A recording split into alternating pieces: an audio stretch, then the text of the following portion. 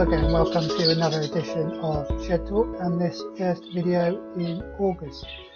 I hope you enjoyed all the sunny weather. Certainly over in the UK it's been absolutely gorgeous for most of July, although right at the very end we did have a little bit of a change in the temperature and some well needed rain. At the end of the last video I asked which other two mutations shared the same gene as the dilute, and of course those are the grey wing and the clear wing. For a little added bonus, which of the three mutations are needed to make up the full body colour grey wing? So either the dilute, grey wing or the clear wing. So which of those two mutations do we need to have to make up the full body colour grey wing? Well, in this video we're going to have I've just literally got a couple of birds out, to the young birds that are going to be moved to the nappy flight. We're going to have a quick look at those first, and then we'll see how the rest of the shed is doing. As always, if you enjoy the videos, don't forget to like, and you can always subscribe and hit the bell if you want early notifications. Thanks to all those people who have subscribed. I am amazed at the number of people who subscribe to the channel now, so thanks again for that. So let's have a quick look at the two young birds we're about to move. So we're going to be looking at a few of the young birds that we're just moving from the nappy flight into their relevant main flights. First ones we're looking at are 3 hens. All of the birds are 6 months old, and as you can probably tell, all of the birds were part of a nest that was feather plucked. In terms of these, the sky blue cinnamon, who is the most agitated by the looks of it, just dropped down. So the sky blue cinnamon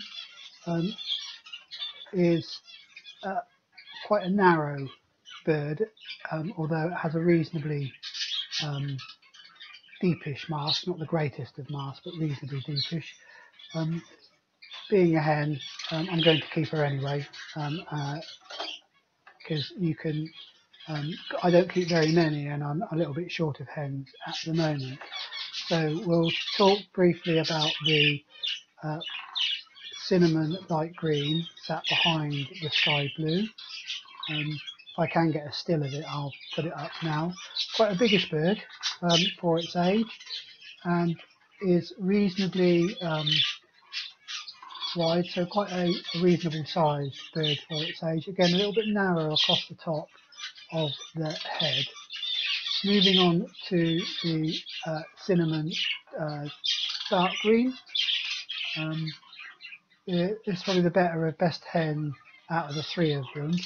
That's again quite a reasonably sized bird for her age.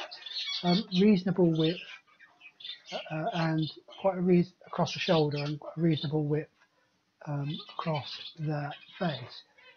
In breeding condition already by the looks of it. She's been in breeding condition, I think, since she was about 3 months old, so I'll get her in the breeding cage quite early once I begin to pair up. So moving on to the cockbird. So there is only one cockbird that's due to go into the main flight. He's suddenly become a little bit stressed. Actually earlier he was looking reasonably relaxed in the show cage. I don't know whether you can hear the hens next door, and he's calling to some of the other birds in the young bird flight. This bird, for a cockbird, is a bit narrow, and both in terms of the body, so across the shoulders, very narrow across the shoulders, and very narrow across the head. But he is a really long bird, and he's not a long flight, he's just a long bird. So I need to think about what I'm going to put into. Here's a keeper from my point of view, lovely long mask on him. So from my point of view he will be a keeper, but he definitely needs a hen that has got some real width about it. If I can get some width into this bird's length and produce an overall long and big bird, it will be a start. So that's what I would aim for this cockbird. It's a nice wide hen with a big wide head and big wide shoulders, and I've got a few in the hen flight, but I like that, and hopefully we can produce some reasonable sized birds, and then we can start thinking about, if I can get some big birds with length and width, start thinking about putting a few of the other features on them as well. So it does blow reasonably well. Isn't doing it at the moment in the show cage, but it does blow reasonably well, has been blowing reasonably well in the flight. So pop these into the main flights then, cock and hen flights.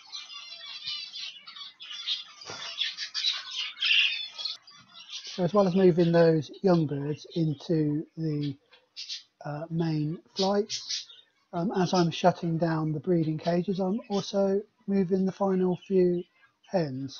The hen here, this light green cinnamon opaline, is the hen that was in cage 1. Had a spot on treatment. Time to go into the hen flight for a rest.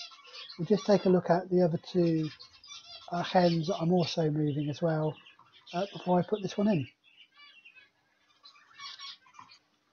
So here's another two hens that we're just moving out of the breeding cages. This cinnamon grey. We didn't get anything off this hen, unfortunately. She was put in very late, only had one round, and we didn't get anything off her. So we'll give her another try in the autumn.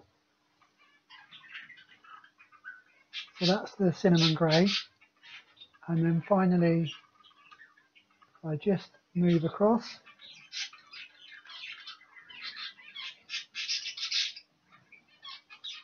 We have a grey-green cinnamon hen.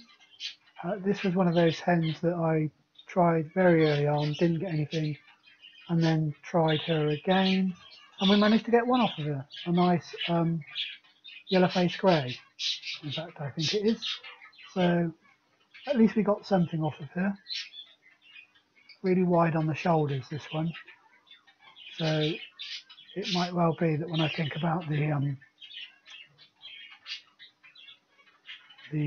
green that we saw earlier, young green that we saw earlier, that was was nice and long but a bit lacking on the shoulder, this might be a suitable hen for him.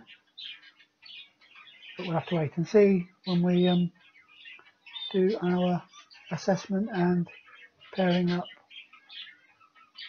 in September time. Anyway, so that's two more hens out of the breeding cages. All we've got left in the breeding cages now is the hen from pair 3, which is currently feeding chicks. We'll just have a quick look at that nest box and a discussion around what my plans were for this hen and why it didn't quite turn out the way I intended.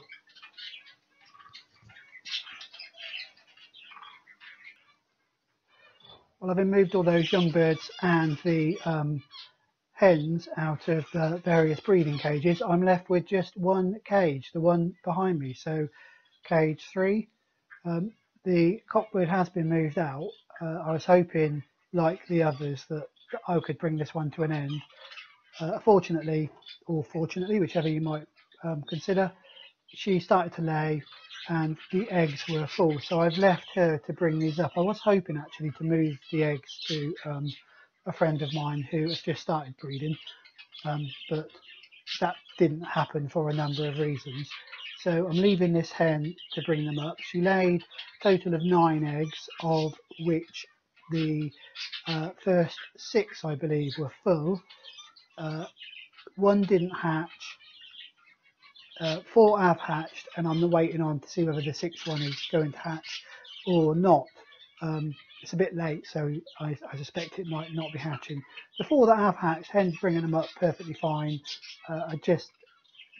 Problem we have with this cage, as you will remember from previous videos, is that the hen does feather pluck, and I've got nowhere to put them now. I've broken up all the other cages, so I'll just have to try. I might try the put in some pseudocreme or on them, just to see whether that will deter her from plucking them, but we'll wait and see how we get on. So we'll have a quick look at the 4 anyway before we move on, just so you can see the 4 youngsters that are in this cage. So here are these 4 youngsters then. Oldest one is around about 8 days old, so a couple of days and I will be rearing it. As you can see, all being fed reasonably well by Mum. So we'll wait and see how these get on. So yeah, 4 more youngsters to rear, which is always a good thing, isn't it? I will need to give this nest box a good clean out as soon as, well, probably once I've started rearing.